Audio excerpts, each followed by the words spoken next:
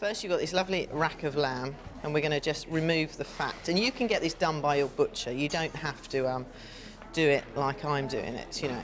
You can make life easy for yourself.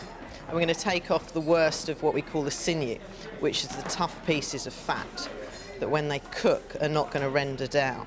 What you can do for me is, while you're there, is pick those parsley leaves for me.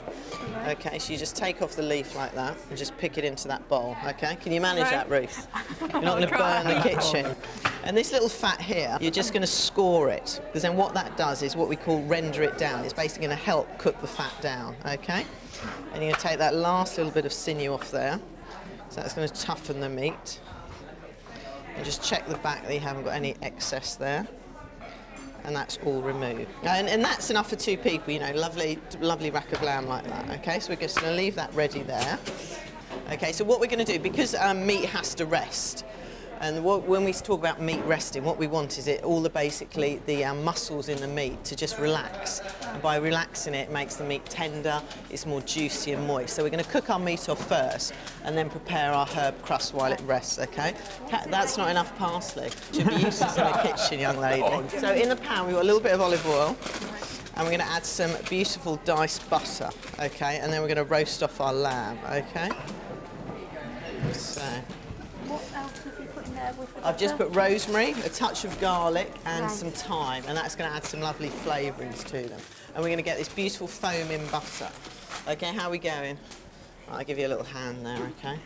Otherwise we could be here all afternoon waiting for you two, honestly. You'll be fine.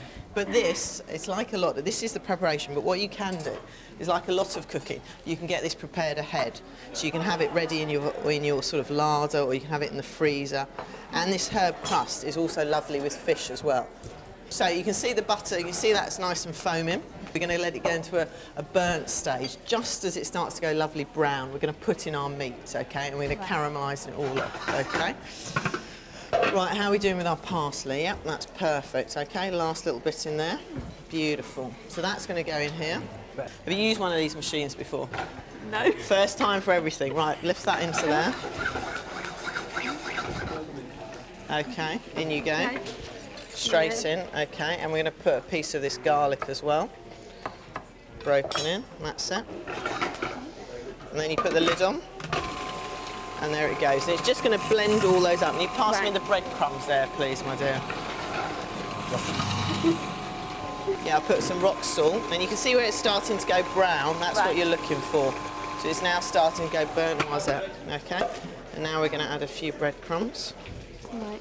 Just like so. Back on there. Okay, and then you're going to get this lovely herb crust.